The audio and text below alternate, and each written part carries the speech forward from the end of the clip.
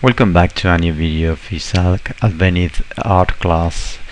Uh, Today we are going to learn how to build up in linear perspective some doors on a building.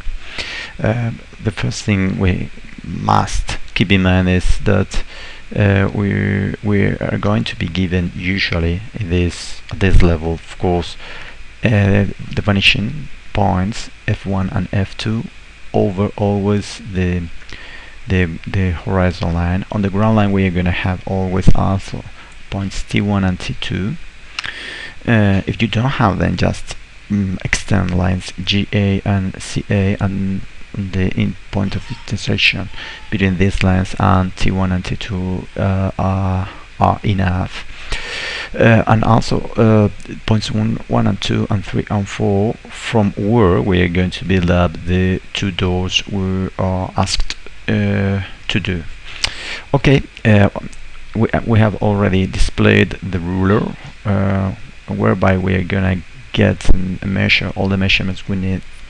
So first, let's imagine we are asked to build up over points 1 and 2 a door 4 centimeters tall. Okay, the first thing is to take the measurement over point T2. All the real dimensions are always taken over the ground line. So I'm going to change color. I'm going to change color to this. Okay, very well, it's better. Okay, this is my auxiliary line. I take the ruler and I place it so that I get the measurement I want to, and I just take a mark in order to, this is going to be point P.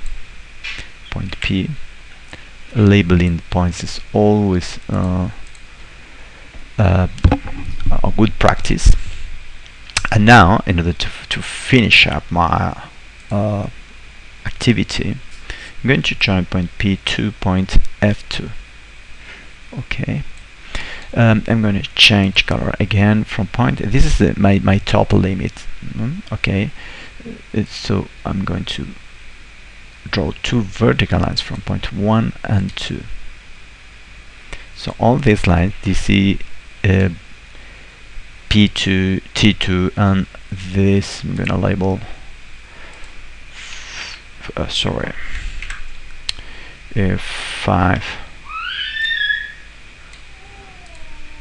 and 6.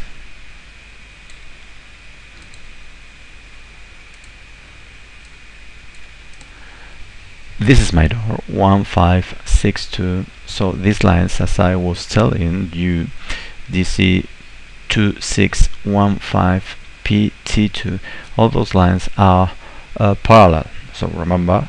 And this line in particular, these lines 2, 6, 1, 5 and P, T2 are the same height. I mean, they are the same dimension.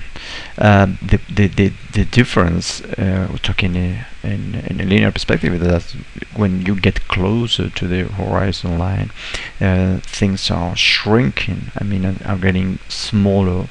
However, in spite of the fact that they are getting smaller or shrinking, in the real world they are the same dimension. They have the same length. So please keep that in mind, because I know you find it difficult to understand. Finally, we are going to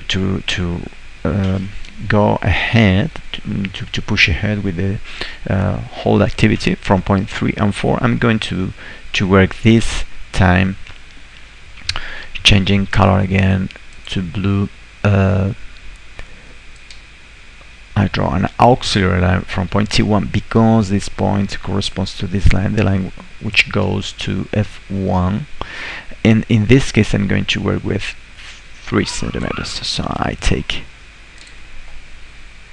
my line and I mark. So this is going to be point Q.